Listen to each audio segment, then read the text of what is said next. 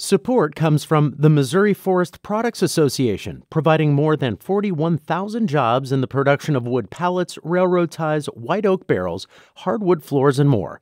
Details at choosewood.com. From St. Louis Public Radio. This is St. Louis on the Air.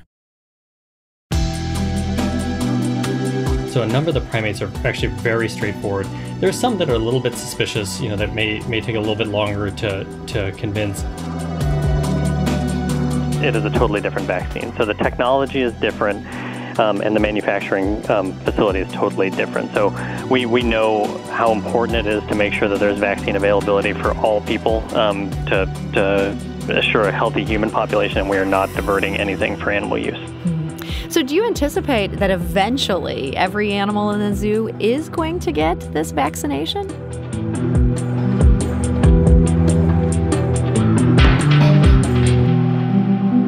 I'm Sarah Fensky. Last week, 29-year-old Jimiyu got vaccinated against COVID-19. Not such a big deal, right? Every day, slowly but surely, people are getting their shots. But Jimiyu isn't a person. He's a chimp. He lives at the St. Louis Zoo. And last week, he became the zoo's first animal resident to get his shot. It's an experimental treatment that the zoo plans to be the first of many. And joining us today with the details is Dr. Sathya Chinnadurai. He is the Director of Animal Health at the St. Louis Zoo. So, Dr. Chinnadurai, welcome. Thank you. Thanks for having me. I'm glad to be here. So how did Jimiyu get chosen as the first animal in the entire zoo to get vaccinated? Well, we prioritized which species we were going to be vaccinating first, and our great apes and our big cats were our highest priority animals. And once we had the vaccine delivered from the company, Jimiyu just happened to be the next animal that was scheduled for a preventative health wellness exam. So the timing just worked out really well. So what made the chimps and the great apes the highest priority? So we've been communicating with other zoos around the country, and a number of institutions have seen clinical cases of coronavirus disease in their great apes and in their big cats. And we're in constant communication with other zoos around the country and around the world about what they're seeing in their animals. And based on that information, we really prioritize those groups. In some cases in these other zoos, are the animals actually exhibiting symptoms and they're getting genuinely ill? Yes. Most of this, the clinical cases have shown signs similar to what we'd expect in a person with upper respiratory signs, coughing, sneezing, nasal discharge, those things. Very few severe or significant cases, but a lot that had those kind of mild to moderate infections. And is that the reason that we could see this more in animals like great apes, that this is a shared DNA situation? We have more in common with them than, say, an earthworm. Yes, we have the potential to share a lot of diseases with our primate relatives. There are a number of upper respiratory diseases that we could transmit to an ape, or an ape could potentially transmit to a person.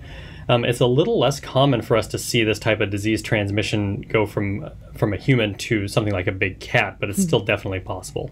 It's interesting. I'm remembering those headlines from maybe like a year ago where they had those mink farms in Denmark where so many minks were getting this that they were worried that this could lead to some sort of new deviation.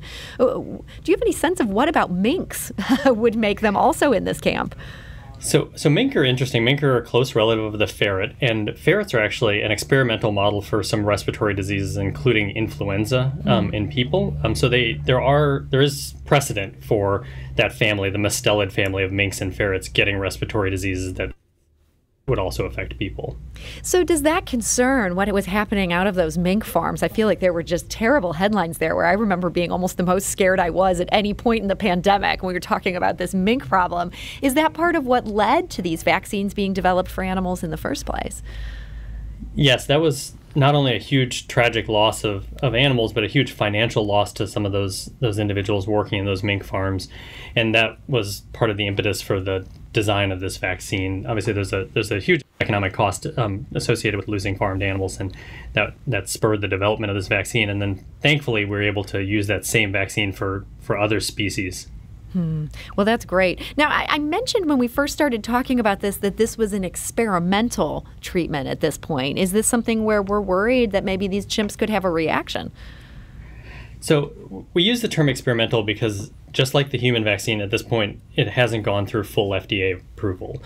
And it doesn't mean that it's untested. So it's been tested in the laboratory for many times, and we are, like I mentioned, in regular communication with a lot of our colleagues around the world about any reactions they're seeing in the species that we would be vaccinating. So a number of other institutions have also been vaccinating great apes and big cats and sharing that information very readily. So we know that based on that information, based on other people's experiences, what we typically expect as a reaction would be maybe a sore arm or potentially some mild lethargy the day or two after the vaccine. So some symptoms that are similar to what some people have had after their vaccines, but not as significant as a number of people have had after their COVID-19 vaccines. Okay. And I understand that after Jimiyu, you've now done some other chimps, you've done some orangutans, you've also done some big cats. Everybody so far is coming through this without much of a reaction?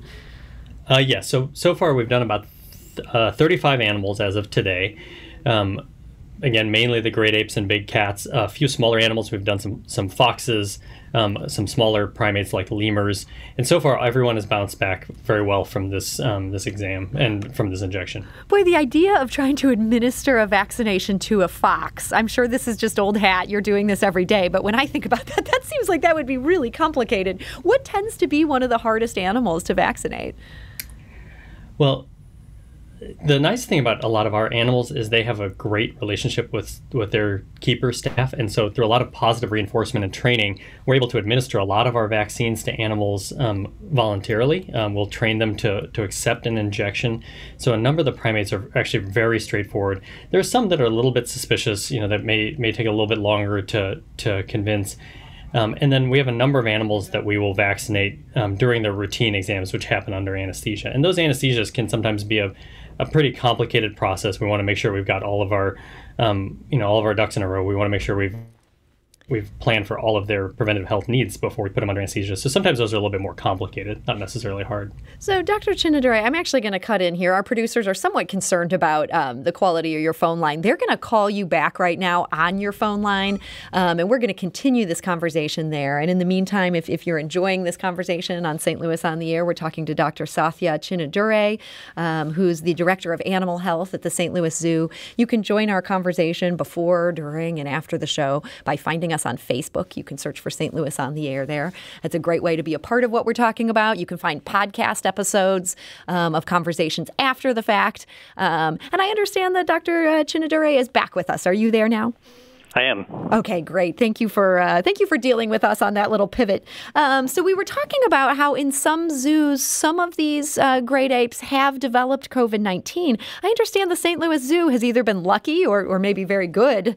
So far, that hasn't been the case here. Well, we have not had any cases here in any of our animals so far. We've had no animals showing clinical signs and no animals testing positive, which is great. There's a little bit of a luck, but it is a lot of preparation. So as I mentioned, there are a number of diseases that can move back and forth between humans and non-human primates. And so we do take a lot of routine preventative precautions, things like wearing masks. That has been a routine PPE for us with primates for a long time, not just because of this.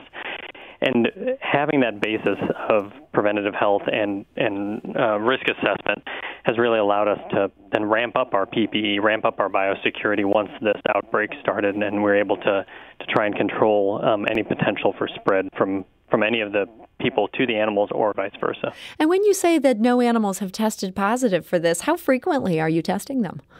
So we are not routinely testing. It's CDC recommendation that we don't do routine testing of animals that are asymptomatic. Now, we've had a few animals that have had an upper respiratory infection potentially for another reason or just been a little bit off, and because they were a high-risk species, we tested them to make sure that they were not positive for COVID-19, especially if human staff were going to be working closely with them. Okay, so this feels kind of like almost a spot check, the fact that people or animals are occasionally getting tested and they're coming back clean. There's a sense Correct. This is not just spreading through this zoo. Absolutely. Well, that's great. And you said that you have the keepers have been wearing masks even before this when it comes to some species. I also think about the setup of the St. Louis Zoo. I feel like I might be close enough in some cases to some of these animals that my droplets could even be close to them. And, prior to this, I wasn't wearing a mask. Is that something where you're going to rethink some of those things going forward? Or is this something that would just be a zookeeper issue once we get this pandemic licked, which I continue to feel confident we will? Well, when the pandemic started, we did take a really hard look at all of our exhibit setups and see where there's potential for guests to come into close contact with any species, especially the high-risk species.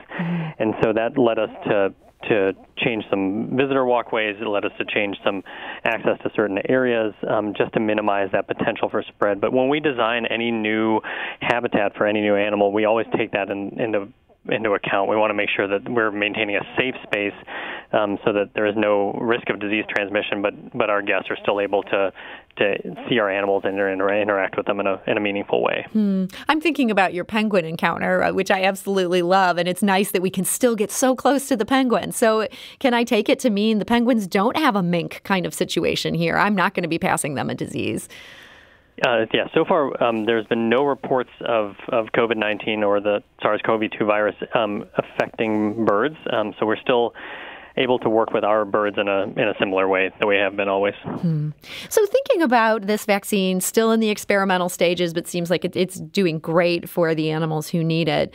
There's so many people around the world who still don't have full access to vaccines.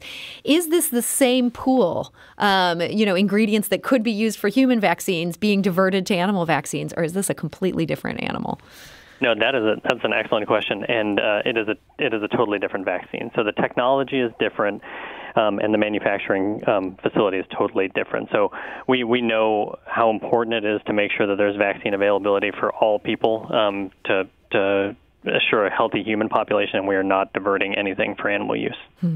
So do you anticipate that eventually every animal in the zoo is going to get this vaccination? We're still working on a very risk-based approach, so we will still prioritize which species we think are most susceptible to contracting the virus and stay with that. I don't think at any point will we be vaccinating every animal at the zoo. We may expand out from the great apes and the big cats to other mammals if more evidence comes to light that there are cases in other types of mammals, but I think it would be very unlikely that we'd expand beyond mammals. Well, Dr. Sathya Chinnadurai, Director of Animal Health at the St. Louis Zoo, thank you so much for joining us today. Oh, thank you. It was my pleasure.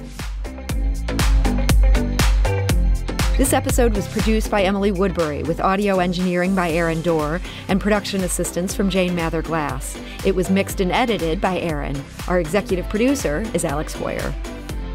St. Louis on the Air is a production of St. Louis Public Radio.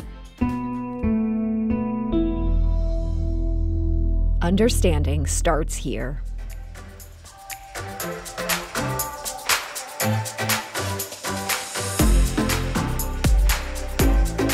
Do you find yourself regularly listening to episodes of St. Louis on the Air? Suggest us to a friend you think might enjoy our conversations. And leave us a review and rating on Apple Podcasts on the App Store. It's the simplest way to help people discover our show. Thanks. St. Louis Public Radio is a member-supported service of the University of Missouri, St. Louis.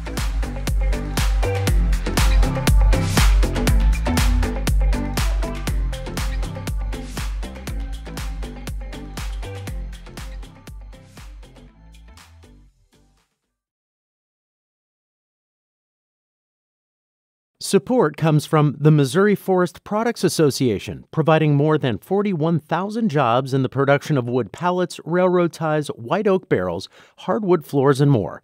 Details at choosewood.com.